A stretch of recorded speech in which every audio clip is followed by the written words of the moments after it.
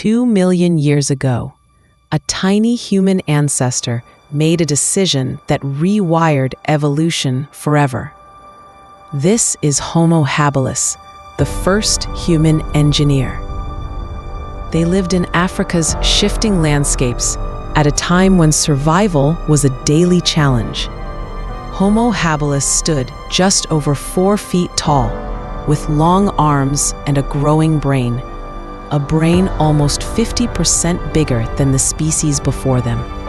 And with that brain came a breakthrough: tools. Not just rocks, but intentionally shaped cutting tools.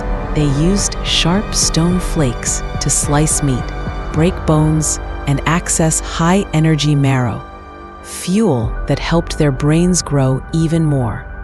They weren't mighty hunters.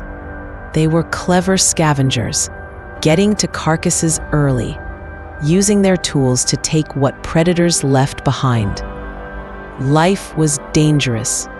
Giant cats, hyenas, and harsh environments constantly threatened them. Yet their intelligence kept them alive. And this simple leap, picking up a tool, became the foundation for everything humans would become. From stone blades to spacecraft,